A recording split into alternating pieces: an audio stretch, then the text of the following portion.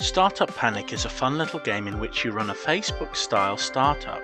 You play the hero who finally quits their nightmare job working for a cruel corporate firm to start a cruel corporate firm. Your aim in the game is to grow your corporation from your bedroom to a giant office with all the luxury upgrades. One of the cooler aspects of the game is that you can hire people to work for you and increase their skill sets over time, only for them to leave you when they realize you're paying starvation wages in your evil socialist sweatshop. Managing your team's thoughts, feelings and emotions is important and a big part of the game.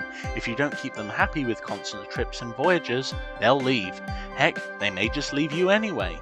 My favourite part of this feature was being able to name people. So when my real-life friends abandoned me in-game, I remembered that the last time I'd heard from some of them was a few years back. It's great when games imitate life. You and your team have two methods of making money. One, designing your super cool website which shows a real understanding of what's needed to make a super powerful social media paradise.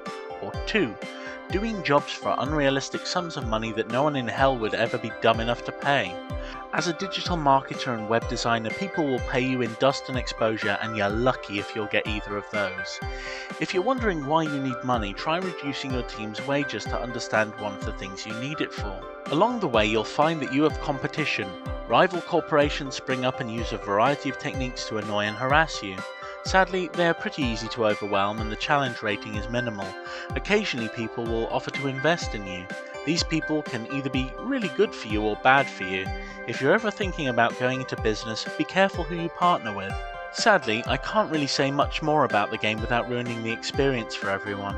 If you're thinking about getting it, I wasn't unhappy with the purchase, however it wasn't a life-changing experience. Startup Panic is a decent game and worth a playthrough.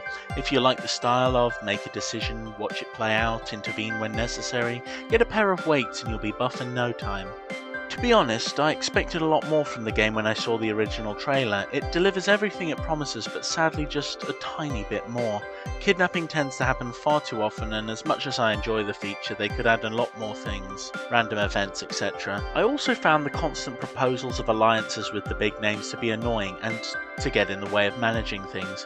Don't call me, I'll call you. All in all, I rate Startup Panic a solid 5 out of 10. What it lacks in replayability it makes up for in style, understanding of setting up a business, and it's a great playthrough the first time round. I hope this review's been helpful. Have a lovely day. Bye bye.